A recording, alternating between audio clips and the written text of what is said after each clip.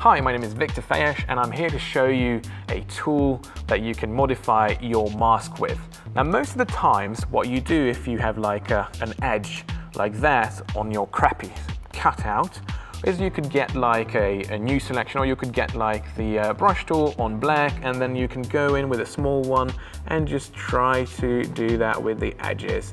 But that takes a lot of time and that's not really precise. So what you can do is you can modify your mask with the smudge tool. Set that on strength 100%, and with a big one you can just go in and basically, just like the liquify tool, you can be on the mask right there and just move that, and it's actually pretty much gone. And then you can repeat that process over and over again and use that for other things too.